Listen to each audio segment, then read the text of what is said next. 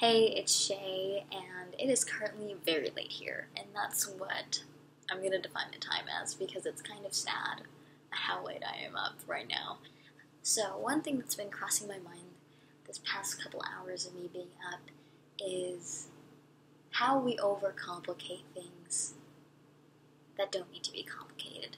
We don't allow the simple things to remain simple because we feel there needs to be change or we feel like something's going to change it.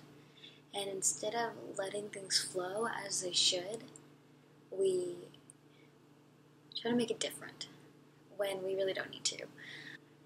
But we feel like things have to go a certain way in order for us to be happy, or we have to have a perfect outcome for us to enjoy the journey.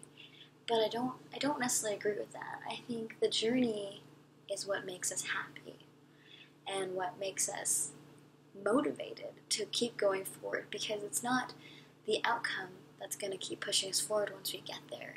It's the journey of what's going to happen next. But we don't need to constantly think about the outcome to the point where we forget about what's enjoyable here, right now, in this moment. It's sad that we miss out on all those happy moments because we're so consumed with what's going to happen next.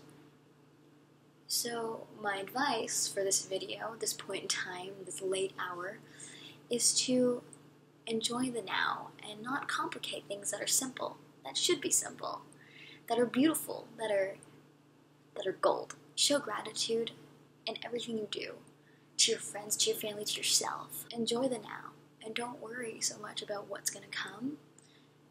I think that's all I got for you today, this late hour at night. Stay gold, everybody.